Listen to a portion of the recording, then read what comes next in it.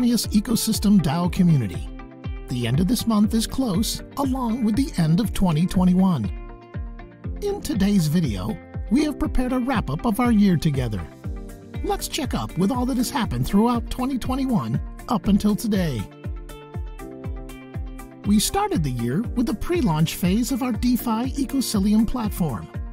Alone in the first month of the year, we had focused primarily on optimizing, updating, upgrading, and adding new features to the platform. Furthermore, we had built and implemented a second chain, so Ecosystem became a multi-chain DeFi platform with the Binance Smart Chain. Ecosystem had its own official Telegram and news channel. A separate recap will focus only on the platform and will be released on its social media channels.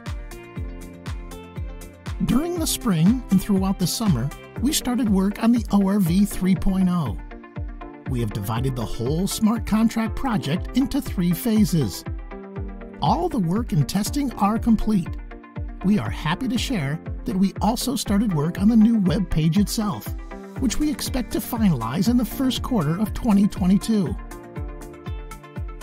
During the summer of 2021, we started our CeFi Eco Token Buyback Bot, successfully working and purchasing tokens from the market until late autumn.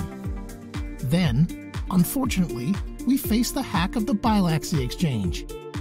As many of you have already heard in previous announcements, we have shared that the work on our DeFi Buyback Bot is ongoing. We are planning to release it shortly. With that, as the Bilaxy exchange is now back, this buyback bot will start again soon, and both bots will be working in parallel.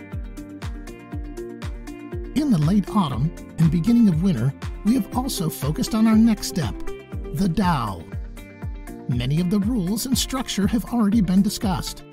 The main focus in 2022 will be on everything connected with completing the DAO. Thank you for being with us, and thank you also for walking on this road together with us. Merry Christmas and Happy New Year to all of our Ormeus Ecosystem DAO members.